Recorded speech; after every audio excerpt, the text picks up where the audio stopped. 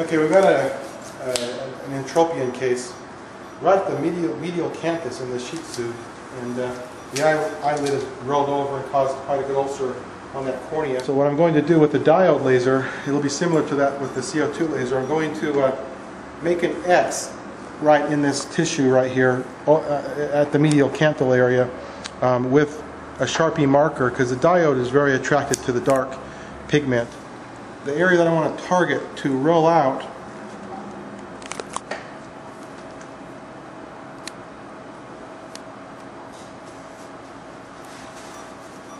is right there.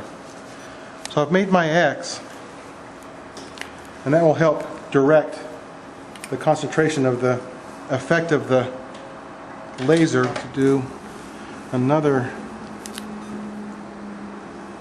X.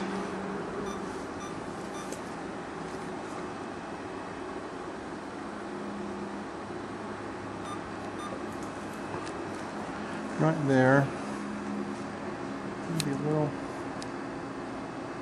bit right there. Goop this eye up some more. We put a lot on this before, and I'll just goop it up some more with the ophthalmic ointment. And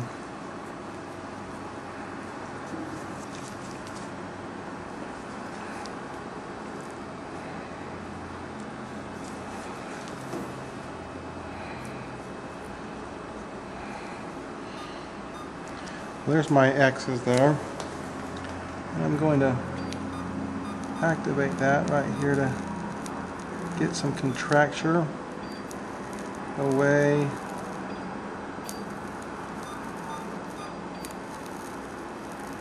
I'm not touching these X's, they're just held away from it a little bit just so I can see their depth. That has rolled the eyelid margin out quite a ways from that cornea.